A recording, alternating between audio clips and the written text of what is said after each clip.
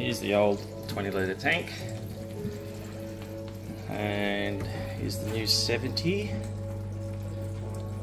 with some goldfish, guppies and cornets.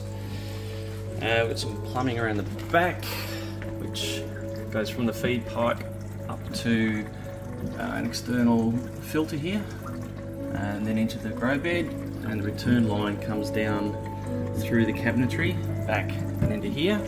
So here's the cabinet that I built for it.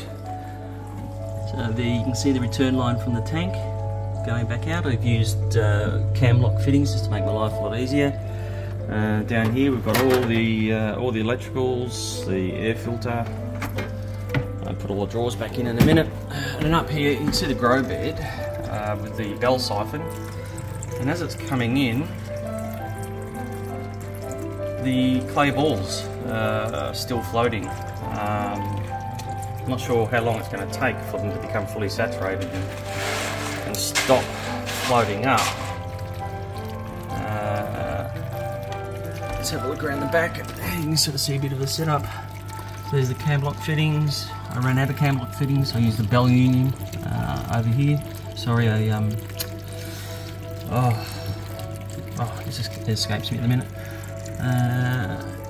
Control valve to just throttle back the feed into the grow bed based on the drain rate.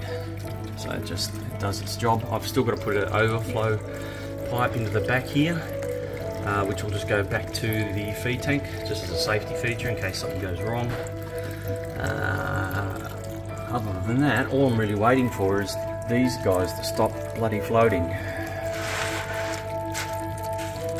So I can put some more in and then I can start putting the plants in.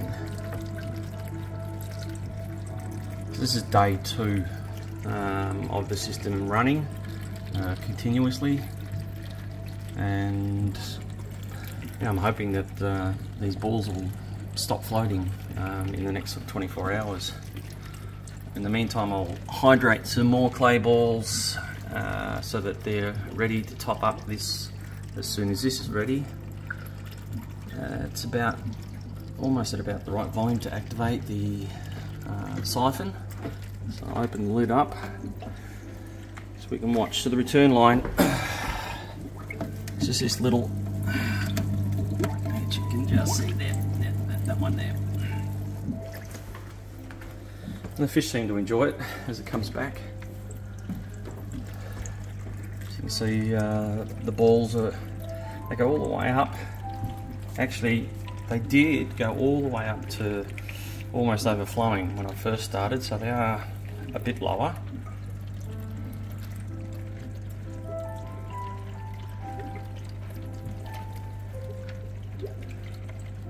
Siphon's not too far away from activating.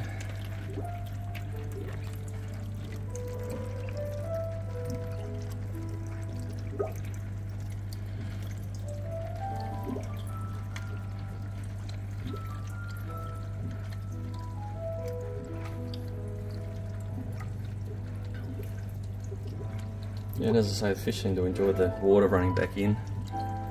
Little mini waterfall. Oh yeah, they're getting up there, aren't they? So you imagine if I put another half as much again, I mean, would the weight of them hold the rest of it down, or would I end up with a whole lot of beads overflowing over the top? There you go, there's the siphon. Just break, and it's pouring in.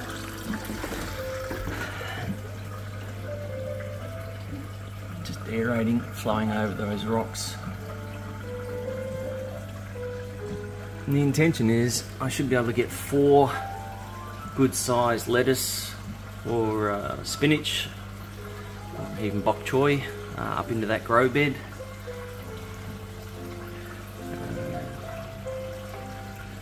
I just can't wait to plant them. It's these floating rocks that are bothering me. So if anyone's got any ideas, let me know. Cheers.